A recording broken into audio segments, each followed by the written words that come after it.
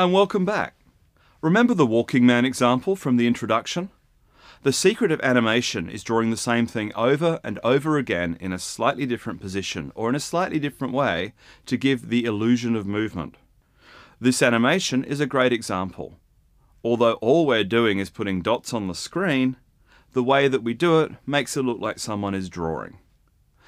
So far, we've seen the setup and draw methods, but you probably noticed that the variable declaration, int y equals 0, was sitting at the top of the program and not inside either method. Why? Well, let's find out what happens if we put the declaration of y inside the draw method, where we know that variable y is going to be used. If you look carefully, you'll see that y isn't used anywhere in setup.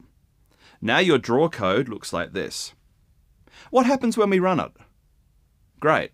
We draw a white rectangle and we stop. Okay, then let's get rid of it completely to see what happens next. Wow, we don't even get the white rectangle on our gallery. And some of you using processing in other environments will have just got an error. That's okay. Processing needs to know how we are going to store data, and this is why we declare variables, give them names, and then we give them a value before we use them. Processing is very forgiving of some things, like passing funny values to drawing and colouring, but here the value of y is really important because we want to change it, and by changing it, make it look like that shape is moving. More importantly, we want processing to keep track of the fact that we have changed the value of y. If we put int y equals 0 inside the draw method, we tell processing to create y every time it runs draw. So every time it goes to draw the rectangle, it starts with a new y, which is set to 0, and when it reaches the end of draw, that new y is thrown away and the program forgets about it. That's why the block doesn't look like it's moving. It's being redrawn over the same spot. If we declare y outside of setup and draw, then both setup and draw can see the variable y defined in the main program and can change its value.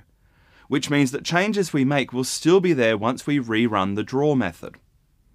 A variable declared in the main body is called a global variable because you can use its name to change its value across the whole program. Anything defined inside a function is called a local variable. The scope of a variable refers to the places where we can use that variable. By defining global variables, we get variables whose scope is the entire program. The scope of a local variable is only that function and only from the point after it has been declared. Let's prove that setup can also see that y variable by adding the line y equals 50 into the code. See? Now the box starts being drawn partway down the screen at the start. What happened when we totally deleted the declaration from the program? Processing couldn't make sense of what you wanted it to draw, so it didn't draw anything. Next up, we're going to look at how we can create a baseline for your animation.